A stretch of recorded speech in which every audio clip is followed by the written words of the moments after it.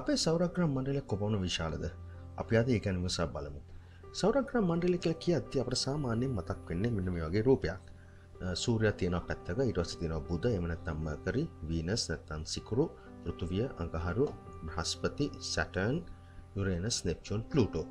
මේ වගේ රූපයක්, එහෙම නැත්නම් මේ වගේ ඩයග්‍රෑමයක් තමයි අපිට ඕන වෙලාවක දකින්න පුළුවන් ඉන්නේ සෞරග්‍රහ මණ්ඩලය ගැන විස්තර කරද්දී. ඊළඟට මේකේ ස්කේල් එක, එහෙම නැත්නම් පරිමාණය මේ ආකාරයෙන්මද තියෙන්නේ.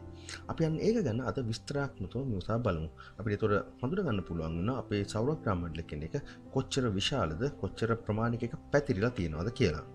අපි මුලින්ම බලමු එක් එක් ග්‍රහ වස්තුන් වල විශාලත්වය සහ ඒවට සූර්යාගේ සිට ඇති දුර.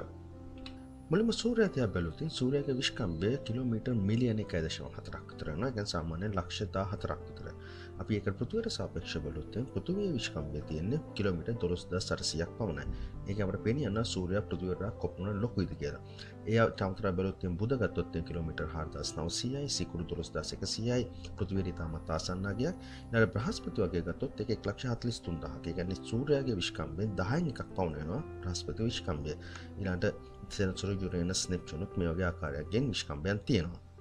ඊළඟට බැලුවොත් මේ එකේ ග්‍රහ වස්තුන්ට සූර්යාගේ සිට ඇති දුර, සූර්යයට කිට්ටුවම තියෙන බුධ සාමාන්‍ය සූර්යාගේ සිට කිලෝමීටර් මිලියන 57.9ක්, ඒ කියන්නේ සාමාන්‍ය මිලියන 58ක් පමණ දුරින් පිහිටන්නේ. ඊටා විශාල අගයක්.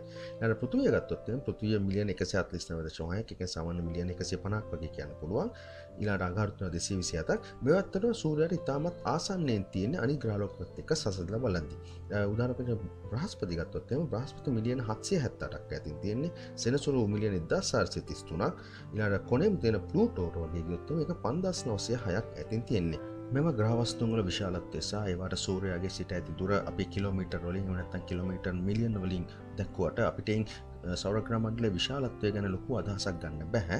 ඒක නිසා අපි සෞරග්‍රහ මණ්ඩලය අපිට තේරෙන පරිමාණයකට කැටි කරගමු. ඒතකොට අපිට බලන්න පුළුවන් සෞරග්‍රහ මණ්ඩලය ඇත්තටම කොච්චර ලොකුයිද කියලා. ඒ සඳහා අපි පාද දක්වන පරිමාණය යොදාගමු. අපි හිතමු සූර්යයා කියන්නේ ක්‍රීඩාංගණයේ මැදේ තියෙන මීටර් 2ක් උස බෝලයක් කියලා. එහෙම ගත්තොත් පරිමාණයක්, එම පරිමාණයට අනුව අපිට අනෙක් ග්‍රහ වස්තුන්ගේ විශ්කම්භය සාදා ගන්න පුළුවන්. ඊට අමතරව එක එක් ග්‍රහ වස්තුන්ට සූර්යයාගේ සිට ඇති දුරක් මේ පරිමාණයට අනුව අපිට සාදා ගන්න පුළුවන්. දැන් මේ දක්වා තිබෙන්නේ එක එක් ග්‍රහ වස්තුන්ගේ විශ්කම්භය සහ සූර්යයාගේ සිට ඇති දුර එම පරිමාණයට අනුව ගත්තාම ලැබෙන අගයන් ටික. අපි ඊළඟට බලමු මේ පරිමාණය අනුව සෞරග්‍රහ මණ්ඩලය ඇත්තට කොච්චර විශාලයිද කියලා. අපි මුලින්ම බලමු සූර්යයා දිහා. මම කලින් කිව්වා වගේ අපි සූර්යයා කියලා ගමු ග්‍රවුන්ඩ් එකක් මැද්දේ තියෙන මීටර් 2ක් උස බෝලයක්. සාමාන්‍ය මීටර් 2ක් කියද්දී අපිට ඒක ගන්න පුළුවන් සාමාන්‍ය මිනිස්සෙක්ගේ උස කියලා. අපිට ඒකෙන් පේනවා අපි සූර්යයා ග්‍රවුන්ඩ් එකක් මැද්දේ තියෙන මීටර් 2ක් උස බෝලයක් වශයෙන් ගත්තොත් මීටර් 2ක් උස මිනිස්සෙකුනුත් සූර්යයා නිරූපණය කරන්න පුළුවන් කියලා. ඒ ස්කේල් එකට සාපේක්ෂව නැත්නම් පරිමාණයට සාපේක්ෂව අපි බලමු ඊළඟට ග්‍රහ වස්තුන් වල විශාලත්වය සහ ඒවට සූර්යයාගේ සිට ඇති දුර කොපමණක් වෙනවද කියලා. අපේ පළවෙනි ග්‍රහ වස්තුව වෙන්නේ බුධ. අපි බුධ දිහා බැලුවොත් මෙම පරිමාණයට අනුව බුධ යනු සූර්යයාට මීටර් 83ක් දුරින් ඇති රටකජු ඇටයක ප්‍රමාණයක ග්‍රහලෝකයක් වෙන්නේ. දැන් අපි ස්කේල් එකට අනුව සූර්යයා කියන්නේ ග්‍රවුන්ඩ් එක මැද්දේ තියෙන මීටර් 2ක් පමණ උසක් ඇති බෝලයක්. එතකොට බුධ කියන්නේ 4 සීමාවනුත් එහා පැත්තේ ඇති. ඒ කියන්නේ මීටර් 83ක් කියන්නේ සාමාන්‍ය 4 සීමාවනුත් එළියෙන් තියෙන්නේ. එච්චර දුරකින් ඇති රටකජු ඇටයක ප්‍රමාණයේ ග්‍රහලෝකයක්. දැන් මේ පෙනී යනවා බුධ කොපමණ කුඩාද සූර්යයාට සාපේක්ෂව, ඒ වගේම සූර්යයාට සාපේක්ෂව බුධ කොපමණ ඈතකින්ද පිටා තිබෙන්නේ කියලා. අපි ඊළඟට සිකුරු දිහා බැලුවොත් සිකුරු යන සූර්යයාට මීටර් 155ක් පමණ දුරින් ඇති මිද්දි ගෙඩියක ප්‍රමාණයේ ග්‍රහ වස්තුවක්.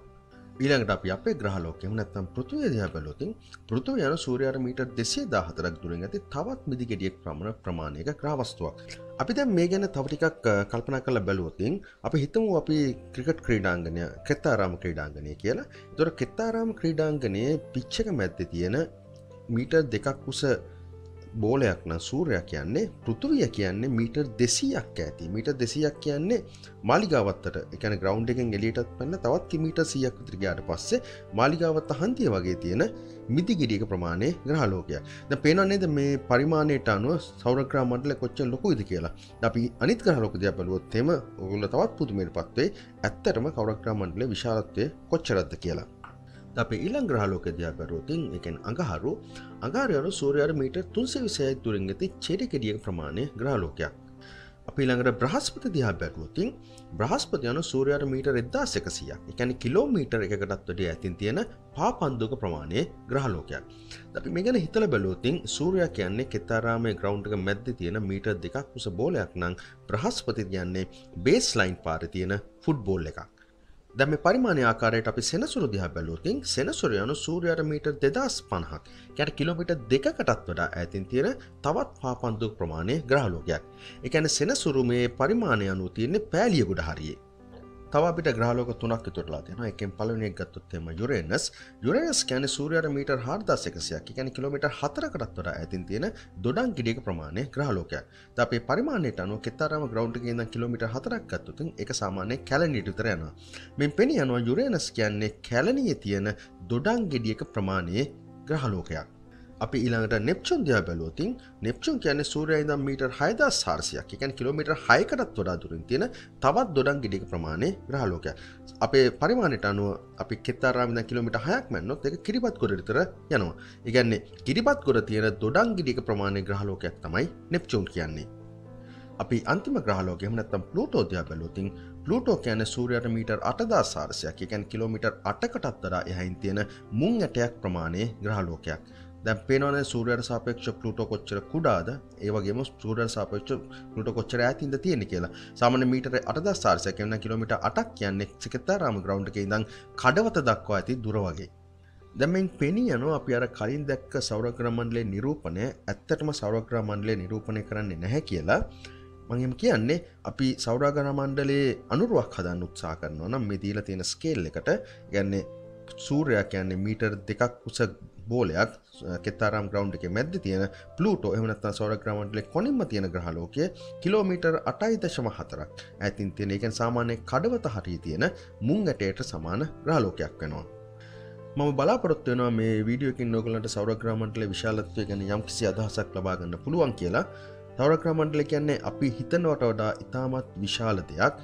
කියන්නේ අපිට ඇත්තටම හිතනවා නම් සූර්යයා අපට ළඟින් තියෙන කියලා. සූර්යයා අපට ඇත්තටම ළඟින් නෙවෙයි. සූර්යයාට කිලෝමීටර් මිලියන 150ක් තියෙනවා.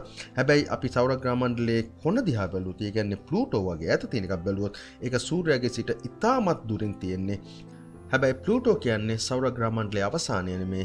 එතනින් එහාට තියෙනවා කූපර් බෙල්ට් කියලා ඇස්ටරොයිඩ්ස් තියෙන බෙල්ට් එකක්.